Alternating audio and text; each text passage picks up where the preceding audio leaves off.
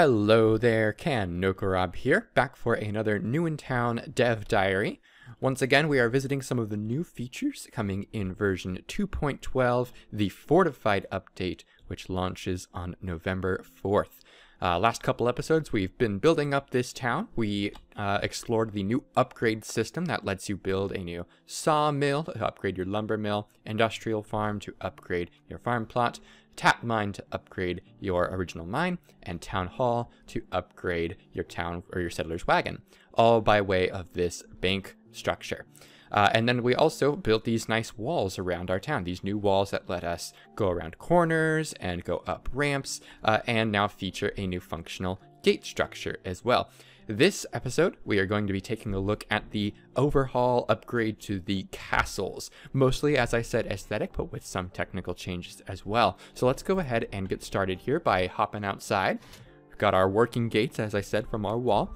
And as you can see here, I've built up 5 castle frames. We already have them there. They work exactly the same way as they did before, with the castle planner here in the middle. Got our squire here who sells you the recipe book. Take a look at why I have those items later. You'll see here that I have only built 5, as I said, castle frames. You still do get 6 castle permits. Don't worry about that. That's not changing. But I'll explain why I've only done 5 here in a moment. First, let's go ahead and take a look at some of the aesthetic changes that have come in. We're going to go ahead and complete this recipe here and create the castle entry. So the recipe for the castle entry has not been changed. However, you'll see here the aesthetics have. So this is the new exterior of the castle entry. Greatly updated from the original. Before, it used to be basically entirely stone brick, couple of windows, they weren't very nice, and just some normal ramparts up top. But now you see we've got some cobblestone and andesite mixed in, not necessarily part of the recipe, mostly here just for the aesthetics. As I said, got a nice wooden roof as well. Again, not terribly involved in the recipe, strictly for aesthetics, and then these nicer windows as well with the trapdoors. We'll go ahead and take a look inside, and you'll see the castle entry itself has also received the interior a update. Squire is still safe in the corner here, facing the wall apparently, but we've got a beautiful staircase going up to a second level. This second level has 2 doors, which allows you to access the connecting ramparts and stuff, so you could theoretically patrol the walls of your castle if you so chose. Not a perfect one-to-one being able to jump up, but just add a block here, you'll be able to access the exterior of your castle. The stairs otherwise have no functional purpose other than to look nice. They do cover up a little bit of this nice new floor, which isn't carpet-based anymore, but I still think the recipe fits well enough for what is essentially an aesthetic structure, one of 2 only ways to have entrances into your castle. You'll also notice here that these connecting walls have been extended. So they used to be, it would meet halfway in the middle, and then when you built up the other site, the other wing, then it would connect. Now it just extends all the way, and the reasoning for that is just it allows for better fitting of structures together, and it also allows you to have to build structures or castle frames and castle wings after you've already built up and upgraded some of them. So in the past, if you had built all your 5 castle wings, upgraded them up to the full castle wing, and then built your 6th castle frame over here, for example, then it would not connect correctly. It would try to connect to these frames, but they no longer would. So in fact, we can actually see that. I'm going to go ahead and upgrade all of these 5 wings, and then I'll build a new frame and upgrade that to kind of show you what that looks like. So I will be right back. All right, we are back outside of our castle. As I said, I went ahead and upgraded all 5 of my wings that I currently have here. We'll take a look at the new upgrading, or new connecting, I should say, for new frames, and then we'll go take a look at the exterior and then interior for all of these structures. So I will go ahead and use this recipe that I've already prepared here. We've got our castle permit, builds us a castle frame, and then I will go ahead and build our stable right here.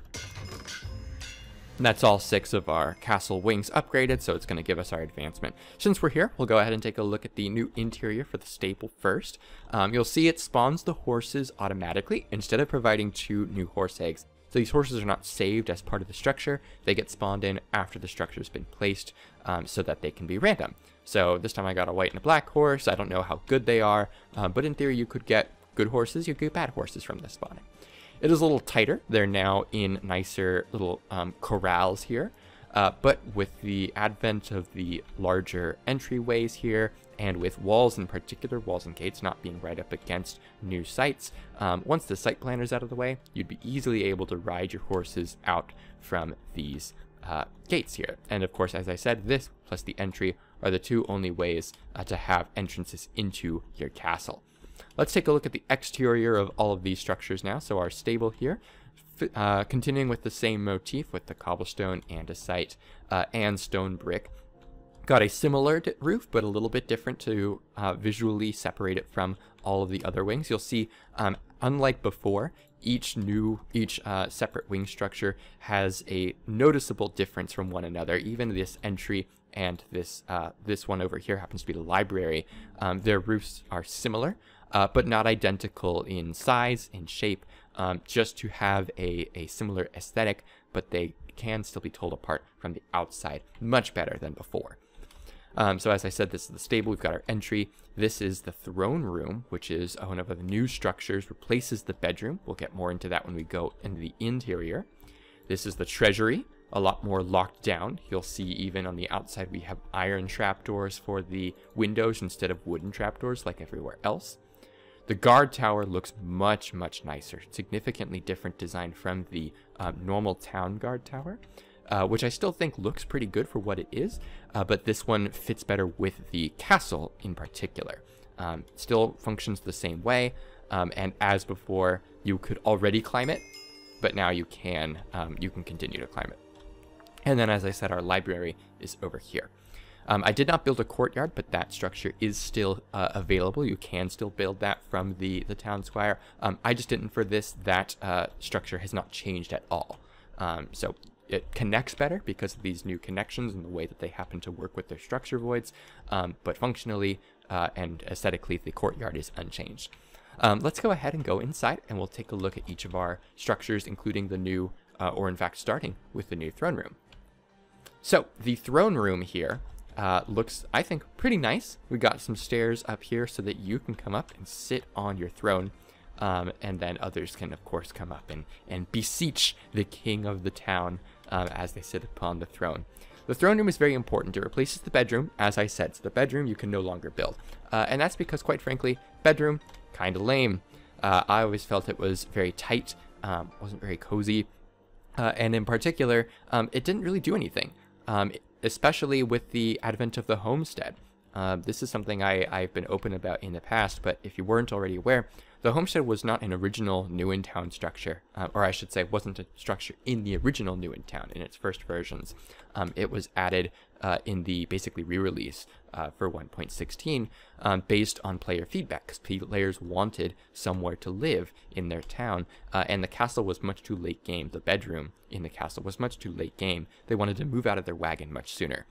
So people were building homesteads, of course, because it's a much nicer, more convenient home, and by the time you've built a castle bedroom, it's just way too small for compared to your homestead. So it was pretty useless.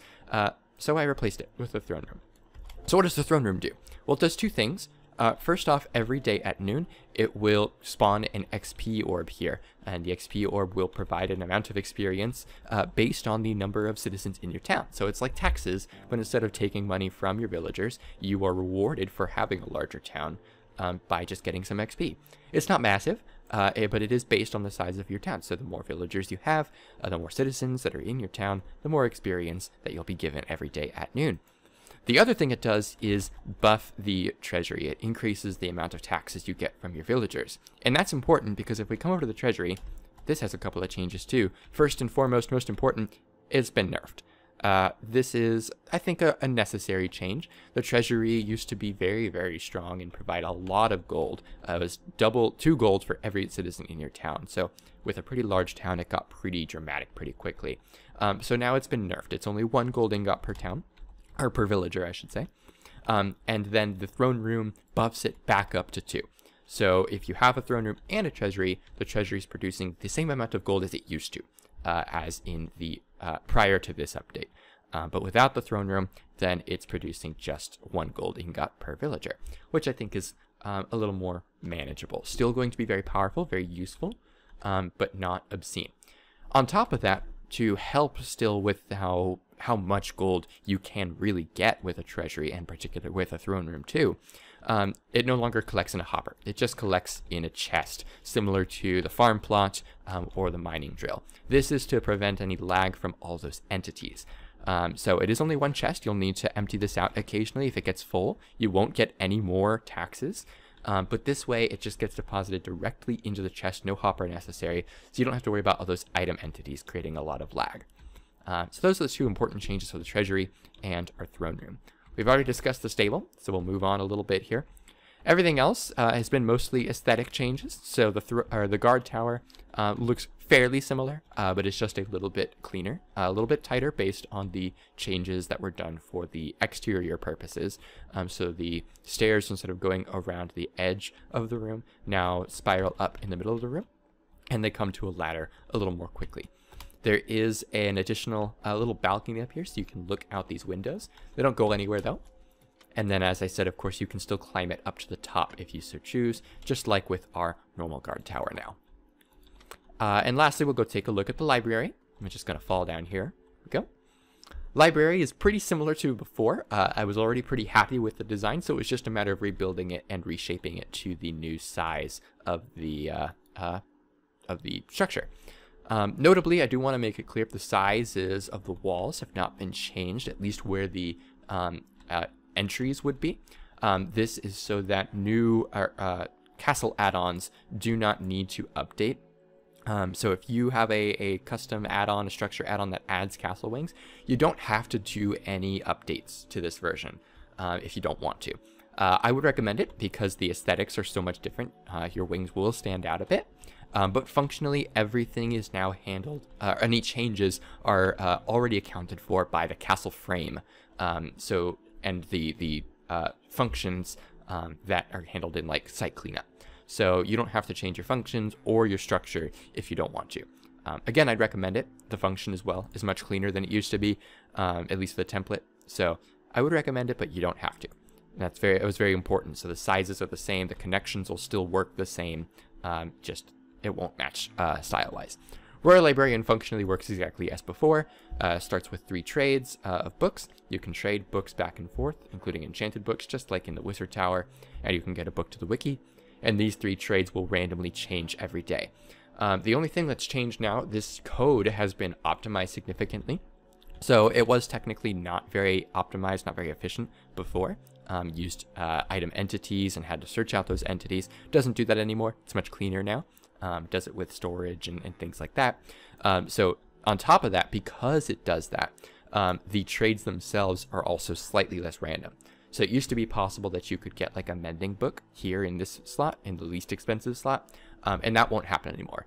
If you get a mending book, it'll always be this 3rd slot. And that's how it was always intended, but now it actually does it because I've optimized it. That is pretty much everything new with the castle. You know, as it goes with how you build it, it's effectively the same, works exactly the same way. It's just a lot more forgiving with your connections. As you can see here, connected totally fine, even though we built this wing last. So we can walk over here and enter our throne room as if it were always there, even though this was a solid wall prior.